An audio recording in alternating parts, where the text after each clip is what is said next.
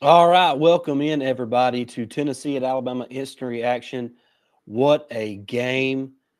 They, they got us in the first half, but thank God it's a 60-minute game, and those guys didn't give up. They come out and played the second half like a totally different team. Can't wait to talk about that, Jake. What an incredible second half performance from this Alabama football team. Trailing 20-7 at the what was it? Was it 20-7 or 20? Yeah, 20-7 at the half Hmm. and coming out and just totally dominating Tennessee in the second half to get that 34-20 win over the Volunteers on the third Saturday in October. If you're in the chat, please let us know your thoughts and comments on the game. We're going to put some polls up the throughout the evening on the live chat. So right now we got one up: the game MVP, Milroe McClellan, Deontay Lawson, or Jihad Campbell. Feel free to give us your answer if it's somebody else as well. But Jake, I just it was a tale of two halves, as Avery Johnson, the former Alabama Hmm. men's basketball coach, famously coined. What a performance in the second half, Jake. I don't know what was said at halftime. I don't know what message was sent. I don't know what adjustments were made, but my goodness, did they work? Absolutely, man. And I have said all year this team is a second half team, and they showed that today. I mean, the offense couldn't get out of its own way in the first half, and then the second half, it's just something just clicked, and they started moving the ball, running the ball. The game plan was different. We saw Miro have a couple of like QB powers and really opened up this offense, and they started rolling, and they got 24 unanswered points. So I mean, it was incredible. Well, what a display in the second half from this team, and defensively as well. I mean, Tennessee was able to move the ball a little bit, but when it got to crunch time, they did get a couple times in the red zone, but we hunkered down and stopped them. And kind of some boneheaded plays. I don't know why you go for it on 4th and 1 on the other side. Lane Kiffin's done that against us. I really didn't think Heupel was going to do it, but he did. And Alabama is really good at stopping 4th and 1 plays this year. They've done it all season, it seems like. So Well, it surprised me that he went for it almost fourth downs, considering how well Alabama was defending the run. I mean, if you go to Tennessee stats, Jake, the only success they had on the ground was with Milton on design runs that I'm sure Alabama didn't really prepare for because that hasn't been part of their offense this season. So, right. if you look at the box score for Tennessee and their rushing yardage, that they didn't really get much. 27 unanswered points for Alabama in the second half. Unbelievable. It was literally a tale of two halves. I mean, look there. Yeah. Sampson had 28, Small had 24, and Wright had 22. I mean, that's a good day right there for the Alabama defense. And I thought in the second half, Jake, uh, Tommy Reese was in his bag. Yeah. He really had a good feel for that game in the second half. It's like they couldn't find the rhythm in the first half for whatever reason, but in the second half they made those adjustments, and he called a great game in the second half, and it led to the win. Jake, the offense scores in two plays to start the second half, and from then on it just felt like Alabama was in complete control. Yeah, it is. We got all the momentum, and then it just showed. That stadium got riled up. Saban wanted the fans to be loud. I felt like they were loud pretty much all game. First half, there was kind of some silent moments because we weren't really doing much. But man, that second half, everything was electric down there, and man, that team come alive. Jace McClellan there had 115 yards. I mean, that might be one of his best performances this year. Excuse me, having 115 yards on the ground. And I don't know where he was at in the first half, but he couldn't get anything going in the first half. So all that damage pretty much happened in the second half. Yeah, he had 36 rushing yards at halftime. So 75% of his work come in the second half, and Milroe did a good job of kind of distributing the ball today. See three catches for 77 yards for Bond, Mm-hmm. 4 for 62 for Burton. Law had a couple catches. I thought the little jet sweep to Kendrick Law was a nice addition to the offense, something we hadn't seen all season long. And Law is a playmaker with a ball in his hands, so that was nice to see. So I thought it was the second half was just obviously completely different than the first half. And I thought, even though Tennessee had 20 first half points, the defense for Alabama kept them in the game.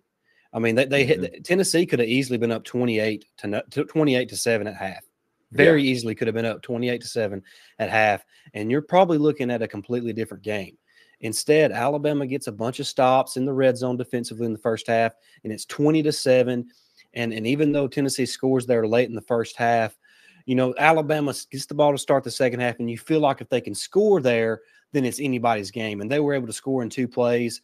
And then from then on out, the defense was dominant in the second half. I wish we had a breakdown of the stats half to half, because defensively it was a clinic in the second half. And a guy who played the game of his life was Jahad Campbell. Jake, he come up big on run plays.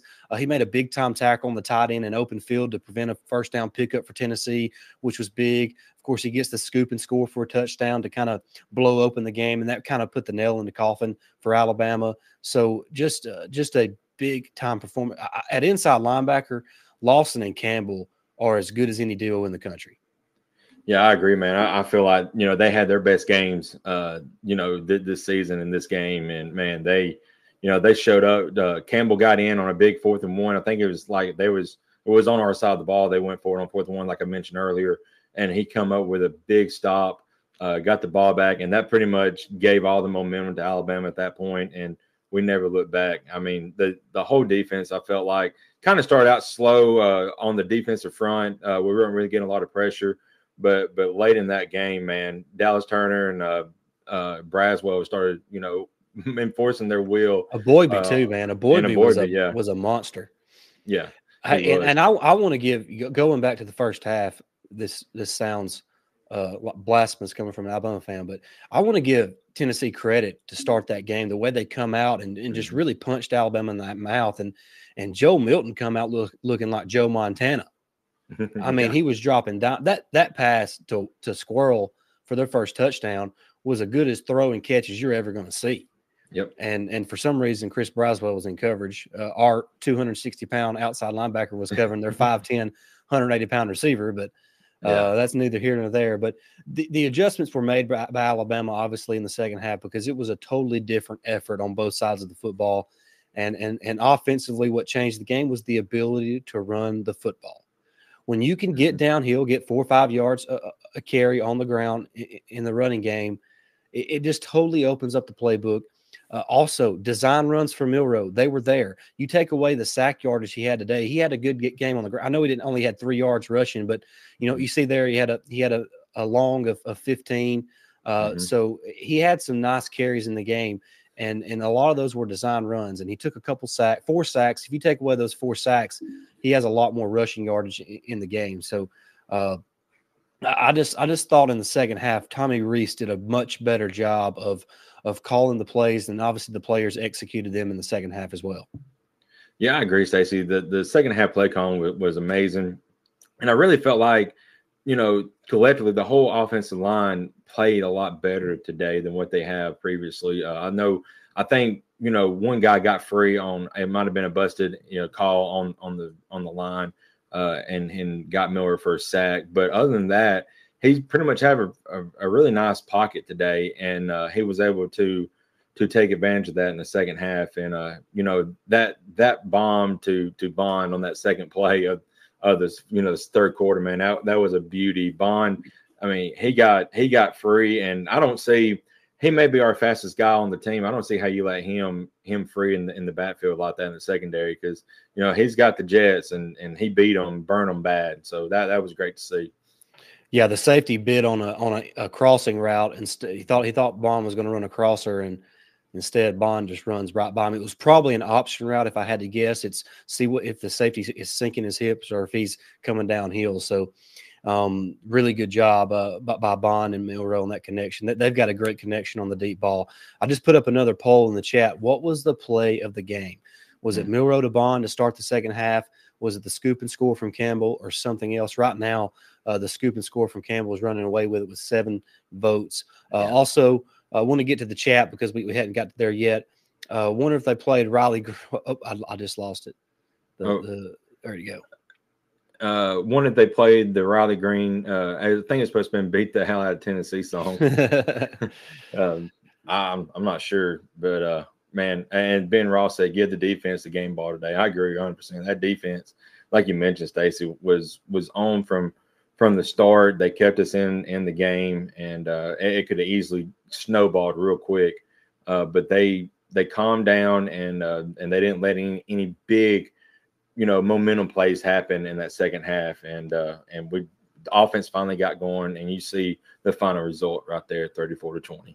Yeah. So Jake, what do you think? What do you think was what changed the game? I mean, what play do you think changed the game? I mean, honestly, I think it's a tie between the Miro DeBond that really got things opened up, and then I feel like the scoop and score from Campbell just got the fans more energized, and the team just rallied behind that, and I really think those are the two big game changers of the game. Yeah, and I want to point to another play that's so crazy. When Tennessee, one guy called fair catch and the other guy called it. That really, that happened right after the Bond touchdown, and it really set them up in bad field position and had Alabama's defense kind of they were feeling it at that moment. They were able to get a stop, and so they get a score to start the second half and then a stop on defense. And that really set the tone for the rest of the second half of what that game was going to look like. So I look back at that play as well. One disappointing aspect of this game, Jake, is Kool-Aid McKinstry as the punt returner. He let two hit the ground that he should not have hit the ground, Jake. And the one late in the fourth quarter, that's a potentially game-changing play. Mm-hmm. Because if it backs Alabama up, if Tennessee gets the ball there in good field position and gets a touchdown, you're looking at a score that's 34-27, and it's anybody's game again. So you cannot allow those type of things. I think if he would have fielded the ball, it would have been at the 30-yard line. So just Kool-Aid cannot let that happen. He has to field the ball or get somebody back there that's going to field it.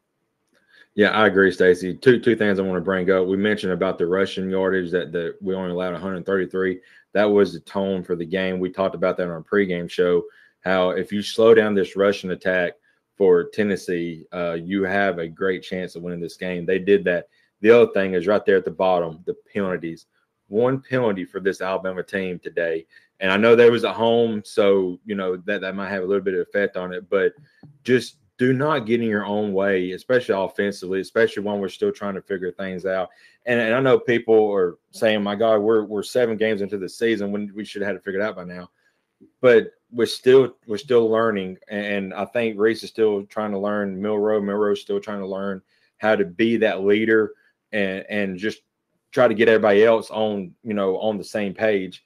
But one penalty is great for a whole game. No doubt. No doubt. That is a big factor in this game, Jake. Just the one penalty. I don't even remember what it was. I think it was a false start, maybe. I don't even think it was. Might have been also. I can't remember. I don't even remember what the penalty was, to be honest with you. I don't either. But great discipline in this game. To me, the only, the fumble by Milroe, you got to get rid of the ball a little bit quicker. He held on the ball a little bit too long on the fumble. The interception, that to me, that was on Burton. He should have got both hands up. And at worst, two things happen. Either he catches it or the ball hits the ground if he gets both hands up. So, that was on Burton. It was kind of a bad luck play for Milroe. He didn't even realize what happened on the play, to be honest with you. But, like Ben Ross says, no drive killers from penalties is always a good thing. And that's right. It was a false start after the back-to-back offsides, and Saban lost it on the sidelines. He got it. I mean, they were just giving us free yardage, and then we just have a boneheaded play there. And another thing is, Sets there in the second half started having some bad snaps again. He's kind of cleaned it up. The first half, I don't think he had any, but the second half, I don't. That is so strange to me because Seth last year was on the dot with snapping the ball to Bryce. I don't know if the difference in height has changed. I don't know, but I hope we still get that cleaned up here moving forward. Alabama football says, "What did Saban say to the team during halftime? I sure wish I knew." Yeah, me too. But he on the Alabama radio broadcast, he told I guess it's Christian Miller on the sideline. He said, we just got to stay positive. It's just a 2-score game, a lot of football left. We got to go in there and create some positive energy in the locker room. And I guess that worked. Yeah. Yeah, and I know that there was a couple guys open that I thought Milroe could have got a first down there, but I mean Burton made an incredible catch though there. So, hats off to him for making that. Last year he had a lot of drops, unnecessary drops. This year, besides the one in the first half, if it's in his vicinity, he's catching it. Mm-hmm. And on the touchdown pass to Bond, Milroe made a subtle play within the pocket that he has not done all season long. He took a couple hitch step forward and stepped up in the pocket where he could have enough room to make the throw. Yep. And just incredible. I mean, it's just what a second half. It's unbelievable how much different they looked in the second half, Jake. I mean, no joke. In the first half, they looked like they couldn't win the Birmingham Bowl. And then in the second half, they looked like one of the best teams in the country. Dominating, suffocating defense in a physical ground game with a vertical passing game to complement it. And it's just puzzling. It really is. It is, and I understand the frustration from people. I'm with y'all. I want to see a full 4 quarters from this team. We've yet to have it yet, but a lot of people was doubting because we was down 20-7 at halftime. Never give up on the GOAT. I mean, we know Nick Saban is going to make the necessary changes, and you see, I mean, we dominated the second half. I feel like that's how this season is going to go. And I've said this time and time again on our show and on this one as well. We weathered the storm the first half, and then the second half we completely dominate the game, and it's been true today. Well, here's my, we're getting close to wrapping up the show, but Jake, what worries me though is when you play LSU and Jaden Daniels, you better not fall behind too quickly because that offense can score. They can quick. And if you don't think Daniels and LSU is going to put up some points against Alabama, then you're crazy because they have 2 dynamic playmakers at receiver and arguably the best quarterback in the country. Now their defense is suspect at best, but so is our offense. I mean, if we're calling a spade, it's been a Jekyll and Hyde season for this Alabama offense. So depending on which offense shows up is going to depend on what happens in that game. But you can't fall behind too much too early against LSU because that offense and Jaden Daniels is rolling, and when they get to clicking, they're incredibly tough to stop. Yeah, I agree, Stacey. LG 20, except Arkansas. Yeah, you're right. The first half was a complete domination. It was like a flip of the script there. We dominated the first half. Second half, I don't know what happened. But, if they could put all 4 quarters together, nobody's beating this team in the country, I don't feel like. Jake, if they can play like they did in the second half of this game for 4 quarters, I mean, because the way Alabama plays, it was such a complimentary football, Jake. Like I mentioned, the offense was able to use the clock with a solid rushing attack while also throwing the ball and making plays down the field through the air. And the defense just stuffed the run and put it all on the quarterback's shoulders. And when they do that, they're able to pin their ears back and get after him, force turnovers, get some sacks. I don't think they had any first half sacks. They finished the game with 4 sacks plus a sack fumble that's picked up for a touchdown. So just consistency in performance, Jake, is what this team needs, because if they put it together for 4 quarters, they are going to be tough to beat by anybody. Yeah, absolutely, Stacey. I agree 100%. Somebody said in the chat earlier, I forgot who it was, but they was talking about the game in 2 weeks. Jaden Daniels, they said that we got to learn how to stop, QB runs. I feel like that's part of his game. And like you said earlier, Stacey, Milton hasn't really shown that this year. So we really didn't prepare for it. I feel like we're going to prepare for that because Daniels that's part of his arsenal. He can run the ball and throw it real well. Well, and a big portion of Milton's yardage on the ground come late in the game when Alabama was kind of saying, hey, if you want to do that, you can do that. Right. I think he had 2 long runs there late in the game that added to his rushing total that, Alabama more or less just gave to him. Yeah. They were conceding those plays. But yeah, they're going to prepare for Jaden Daniels to run. There's no doubt about it. Yeah, absolutely. Alabama football said, why did Tennessee go for so many 4th downs? I don't know. That's a mystery. I mean, last year I said when Ole Miss was doing it, I felt like Lane Kiffin felt like he needed touchdowns to beat Alabama instead of field goals. That's why he did all the time. But the way this Alabama offense is slow to start, I mean, you just punt that ball away and force them to drive the field, in this game, and we got handed a couple of good plays there. So the one their defense bailed them out with the interception though, Jake. If you remember, that's true. Yeah. So on the first one, we didn't even get anything off of it. Yep. So it didn't really cost them, which was honestly really fortunate for them because it was going to be an easy 3 points for Alabama. Mm-hmm. But I'm with you. You just can't do those type things. To me, when you're going for it on 4th and 1 inside the opponent's territory in a game that's still wide open, to me that's saying I don't believe we can win unless we have a lot of stuff like this go our way. Right. And I just think that sends a bad message. Yeah, I agree, Stacey. I think they just get into their heads about trying to beat Alabama, and it just gets to them, and it did today for sure. Yep. What a game though, unbelievable. Just cannot believe that the second half performance was it 27 to nothing in the second half. Yeah, that's it. 27-0. I said 24-0. It was 27-0. Yeah. Yeah. That's incredible. Against a good football team. Yeah, I mean, they only had the one-loss in this season so far. Yeah. I mean, it just and kudos to the crowd in Bryant-Denny Stadium, especially in the second half. They come alive and they made an impact on the game. And we say it every week. I feel like on these instant reaction shows, Jake, if this team can just get a little bit better each and every week, a little more consistent each and every week, they're a really good football team. They got a lot of potential, Jake. They really do.